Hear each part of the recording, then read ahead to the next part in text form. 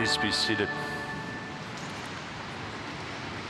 Again, welcome to all. I want to welcome the generous families who made this gift possible to the Basilica of St. Mary. Thank you very much.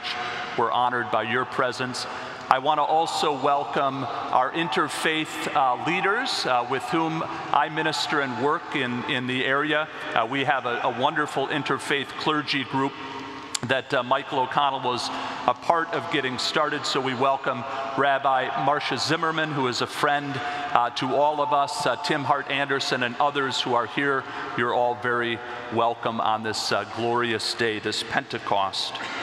I was speaking with my father, Bill, a number of years ago, and he's always had a great curious mind and is a thinker.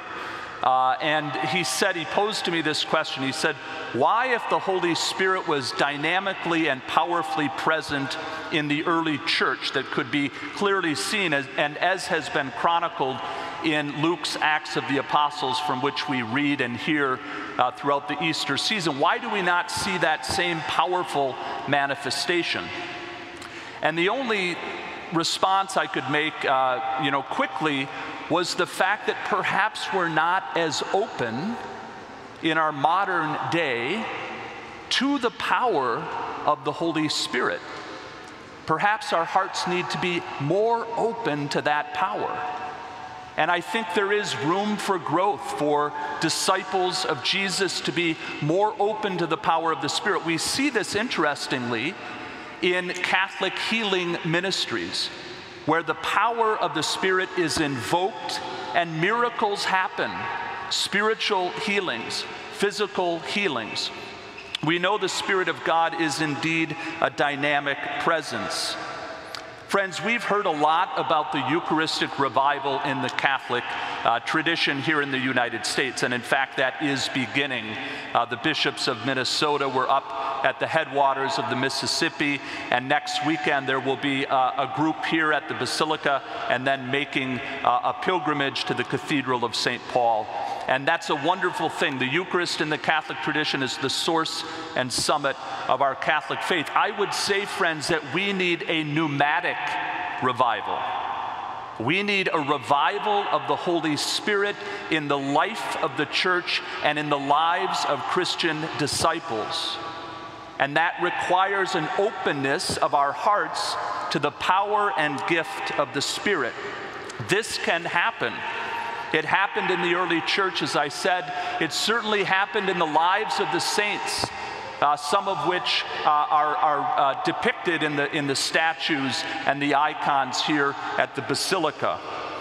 In the early church, they proclaimed the mighty acts of God, and they were also instruments of the mighty acts of God in their lives. In my morning prayer, on most mornings, I thank and praise God. That's the beginning of my morning prayer. And when I praise God, Father, Son, and Holy Spirit, when I come to the Holy Spirit, these words have come to me, and they're consistent with the tradition. I praise the Holy Spirit, the one who vivifies, sanctifies, and unifies, the one who brings life. In the beautiful sequence that we sang right before the Alleluia, we sang of the dynamic power of the Spirit that brings forth life for all. And the Holy Spirit does have the power to renew the face of the earth, as we sang in the responsorial psalm. But first, that Spirit must renew us, our hearts, the hearts of all believers. And not only Christians, but all who believe. To vivify, to sanctify. What does that mean, to sanctify? We'll do a little interactive homily here, a Socratic method. What does it mean to sanctify? To make holy, thank you. You might be a theologian or just a good, to make holy, to make us more like God. This is who we are called to be, to be more of a reflection of Jesus in our life and our society. To make holy. And then finally, to unify, to make the church more one, to make the church more united in faith. This is what we saw and heard proclaimed in the first reading. It was one message manifested through many languages and many cultures. Unity in diversity. This is who we are called to be. And friends, it saddens me in the Catholic Church that we are divided. We are divided. Pope Francis is going to be on 60 Minutes tonight. Give it a watch. If you're not a Pope Francis fan, I know there are many Pope Francis fans here at the Basilica, including your pastor. Be open to his beautiful message. We need to be more one in the Catholic Church.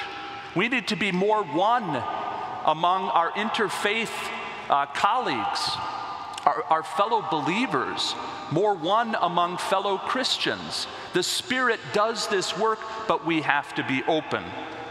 The readings again speak of unity and diversity.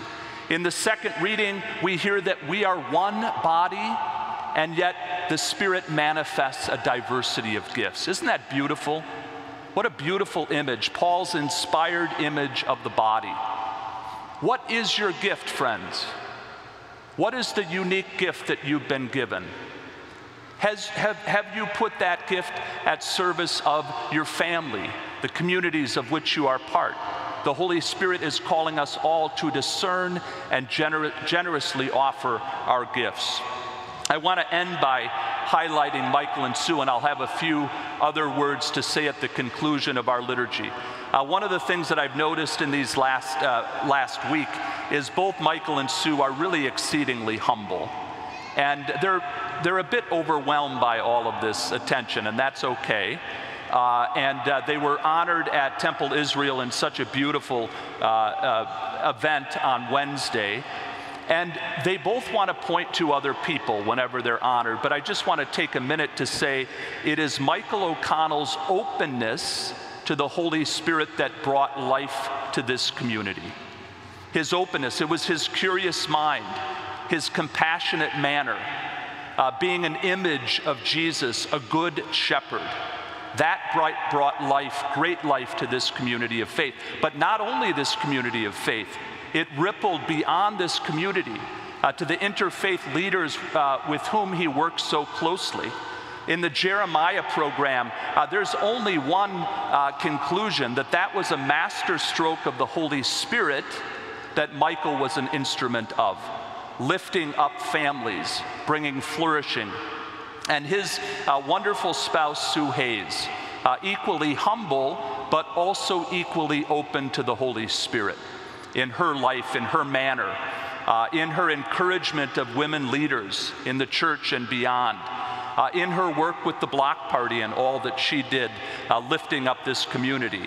That openness to the Spirit has brought life to this community, and we are very deeply thankful, and it provides a model for all of us going forward.